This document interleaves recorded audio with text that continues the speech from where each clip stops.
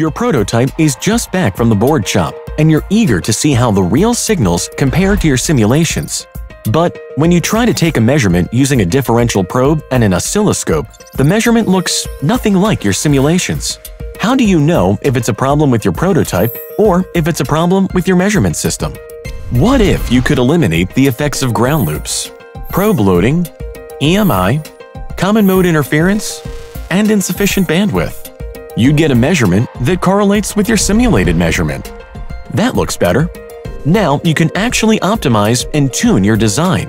You can see real detail you've never seen before thanks to the new groundbreaking technology from Tektronix. The IsoVu Isolated Measurement System combines high bandwidth, high common mode range, and 1,000,000-to-1 common mode rejection. IsoVu's unique architecture uses 4 lasers, 5 optical fibers, power over fiber, and sophisticated feedback systems to achieve complete galvanic isolation and with no batteries to worry about.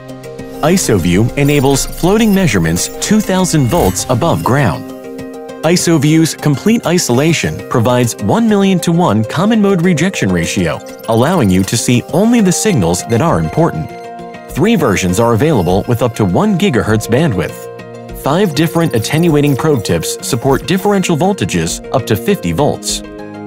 When you need to measure differential voltage signals in the presence of common mode interference, today's measurement systems are inadequate.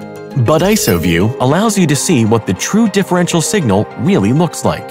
In any measurement situation that demands high bandwidth in the presence of high common mode interference, high ground currents, high EMI, or ESD, IsoVu shows you detail you've never seen before.